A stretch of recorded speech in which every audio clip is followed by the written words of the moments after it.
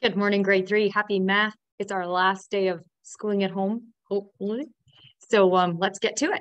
All right, first things first, who can tell me, how would you explain to your mom or your dad or your cousin or your brother or your sister, what is a fact family? I'll give you a hint. It's a group of, I'm hearing it. A group of related, oops, that doesn't say related. A group of related math equations. Related math equations. So it's either addition and subtraction, or we'll learn that later you can do the same thing with multiplication and division. And when we say they're related, what we mean is that it's the same set of numbers, but you can turn it around to use the same numbers to make an addition, adjust the numbers, and you can use those same numbers to make a true subtraction equation. So what is a fact family? A set of related sentences, number sentences.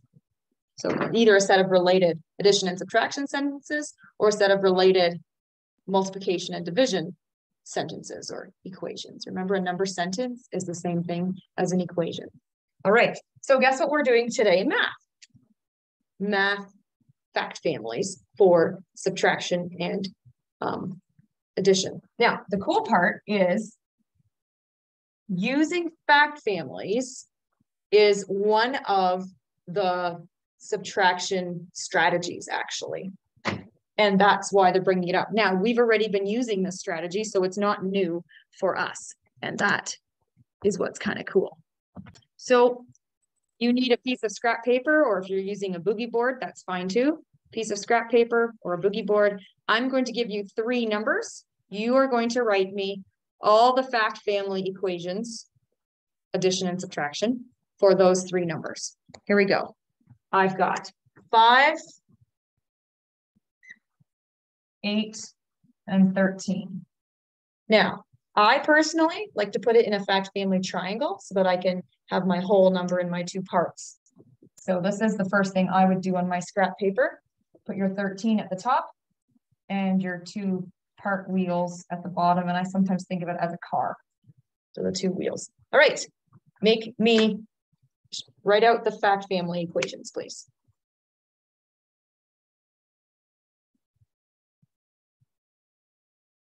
I'm going to use what's here already and just go 5 plus 8 equals 13. And what's the related addition fact? Remember grouping property or order property? 8 plus 5 equals 13. Okay. And what are the minus, the subtraction ones? Start at 13 and go this way. Oops, what am I doing?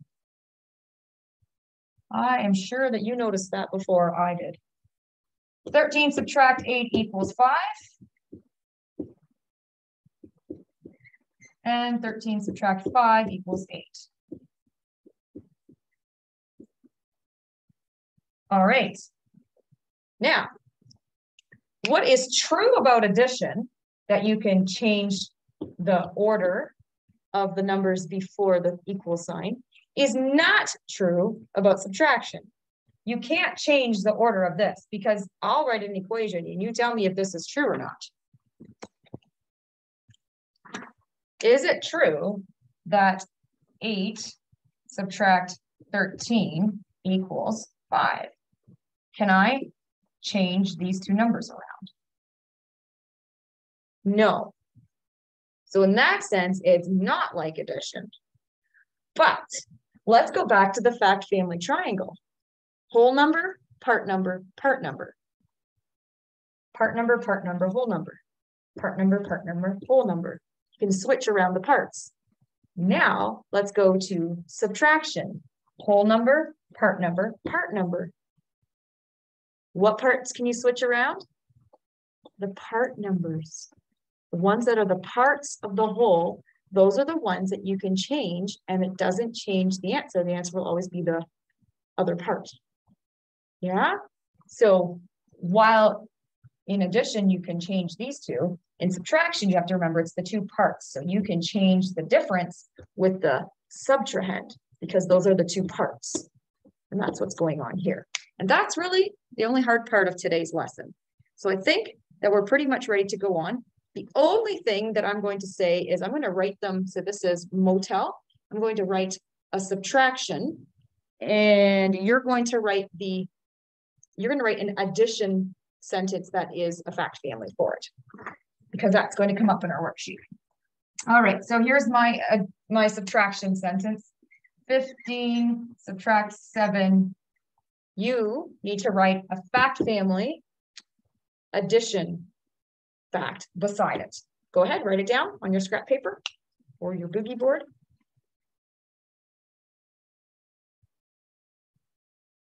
You're remembering that this is one from our drill. It's an almost double.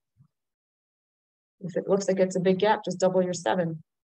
7 plus 7 is 14. Oh, so 7 plus is 15. All right. So which fact did you write down? Did you do 7 plus 8 equals 15 or 8 plus 7 equals 15? So either 7 plus 8 or 8 plus 7? I think so, right?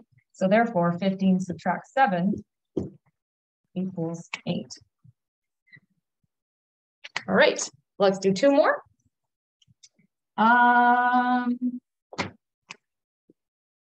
11 subtract 4. You write a fact family. So maybe you go 11 subtract 4. 4 plus what is 11? Maybe that's your strategy, right? So write it out. 4 plus is 11. And what is it? I would count back. 7. And so obviously you need to solve this one. 11 minus 4 is 7. And one more just to make sure you get it. Let's do a subtraction fact. 13 subtract 9 because that's scary. You write a related addition fact. That's a strategy. 9 plus what is 13? 9 plus something is 13.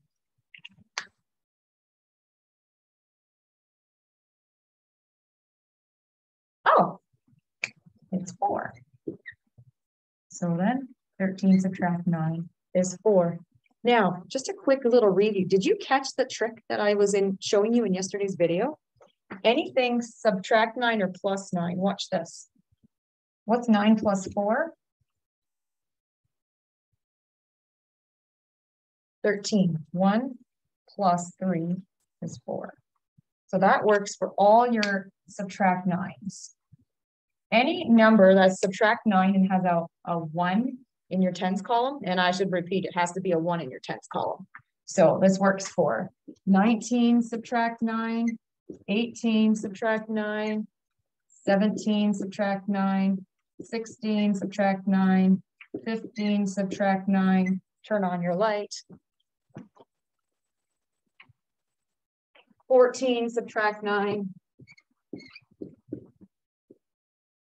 13 subtract 9, 12 subtract 9, 11 subtract 9, and even 10 subtract 9. For all of these, the answer to a subtract 9 is add the 2 digits together. See these digits as just separate add-ins. So 1 plus 9. What is 1 plus 9? 10. So any subtract 9, if there's a 1 in the tens column, you just add the 2 digits of the minuend as if they were add-ins, and you'll get your answer.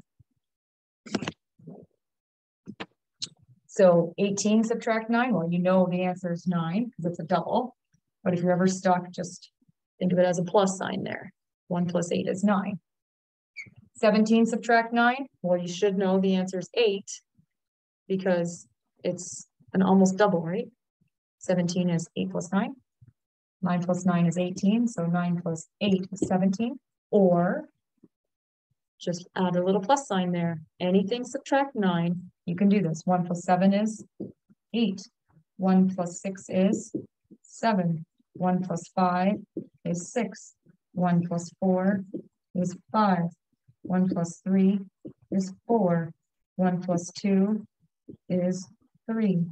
11 subtract 9 is 2. And 10 subtract 9 is 1. And of course, now you're all going to be like, Mrs. DeBoer, it's a pattern. Of course, it's a pattern because this is counting down.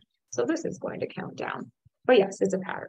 So that's a subtract 9 trick that I just wanted to review with you, because if you can remember that trick, you're going to really enjoy yourself when we get to longer subtraction, because whenever there's a subtract 9, we can get a little bit nervous. So that's a really cool subtract 9 trick. All right, I think that we are ready for our worksheet. So let's pull it out of our books. It is page 61, Fact Families 3.3. 3 decimal. 3 would be the more proper way of saying that. All right, let's pull it up and get started. There we go. All right, so our sheet starts with fact families. We're in the Asian area of the zoo, has 2 giant pandas and 3 Bactrian camels. Remember Bactrian, just like the bee has 2 bumps. Those are camels with 2 bumps. They tend to live in colder climates. So Asia it is. All right. A fact family rearranges the 3 numbers, whole, part. See, you can imagine even triangle there. So I'm going to put in my fact family triangle because you know I like that. So you can imagine that as your fact family triangle. Whole number, part number, part number. All right. You know what to do for number 1. Complete each fact family. They're not giving you the 3 numbers, but they're giving you the first addition sentence. So you write the fact family related sentence, rearrange it. Then they've given you the first subtraction one for this one. Finish it up. Number 2, you are completely on your own. If you get stuck, just draw yourself a quick triangle, put the whole number at the top and the 2 part numbers in each corner, and you'll be fine. So if you get stuck, draw yourself a triangle that looks like my first one and not my last one. All right, push pause if you need time. I'm going to go on to number 4. Use these numbers to write fact families. Same idea. Again, if you get stuck, make yourself a little fact family and microscopically put your little 12 up there and your 5 and your 7 here. And maybe that will help you. I would use the same format. Always do first 2 addition, then 2 subtraction, or 2 subtraction, then 2 addition, just to keep it organized. Again, if you get stuck, do your triangle. Always make sure that the whole number, the one that's the answer to the 2 smaller numbers, is at the top of your triangle. All right, let's go to number 7. Find the difference. Write a related addition problem. Don't forget to solve the subtraction. I know that some of us are really good at forgetting that. And that takes us down to review. Adding, that shouldn't be hard. But this here, number 20 and 21, that's a little bit like what we had yesterday. I've made it a should, so that if you really don't understand it, you may skip it without feeling guilty. But I can do it with you as well. 13 minus 8. They're saying count up. When you get to 10, that's a good stopping spot to think, because we can all get to 10. So from 8 to 10 is how many hops? 8, 9, 10. So that would be 2 hops. And now from 10 to 13, how many hops is that? 10 to 13. 10, 11, 13 is 3. So what is 13 minus 8? Well, what is 2 hops and 3 hops more? 5. Honestly, I think it's faster to just count up, but that's my opinion here. This one, count up. I would do your bounce here, or do our little trick. Anything subtract 9, add up the 2 digits. If it's got a 1 in the tens column, 6. So that's that. And then you can not worry about this because you've got a better strategy, in my opinion. All right, go at it. And if you're done your ELA and your spelling and your math facts, then you're done for the day, and I will see you on Monday. It's been great doing math with you, grade 3, and I will see you when you get back.